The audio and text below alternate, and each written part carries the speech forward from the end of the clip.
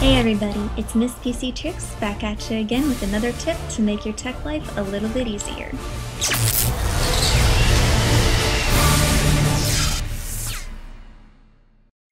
Hey everybody, how's it going?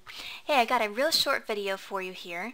I've been getting a lot of questions about people asking how to authorize their computer in iTunes.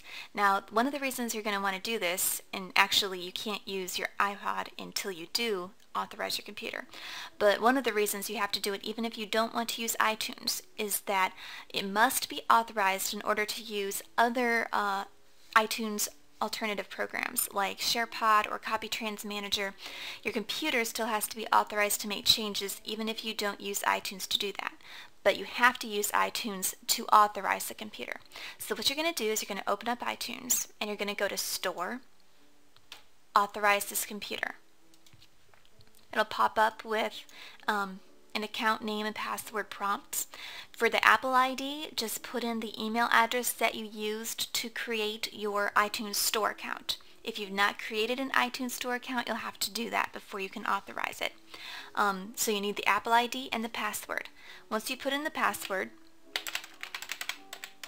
and I've already authorized my computer so I can't exactly do it again, you can click Authorize. And if the password and Apple ID match up, then your computer will be good to go. So that's all it takes to authorize the computer. Now what you're looking at right now is my music library. If you were to plug your iPod in, you could look at your own music library. Authorizing your computer only makes your computer eligible to make changes. It will not automatically transfer music. It will not automatically transfer apps.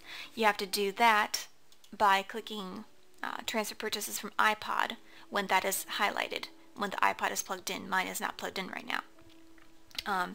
It will not transfer music from your iPod to the music library. You have to do that with a program called SharePod, and I have other videos about SharePod on my channel if you want to check those out. But that's all for today. Like I promised, it's really short. If you liked the video, I hope you subscribe to my channel for more free videos just like this one. And if you friend me, I'll friend you back. Thanks. Been a pleasure.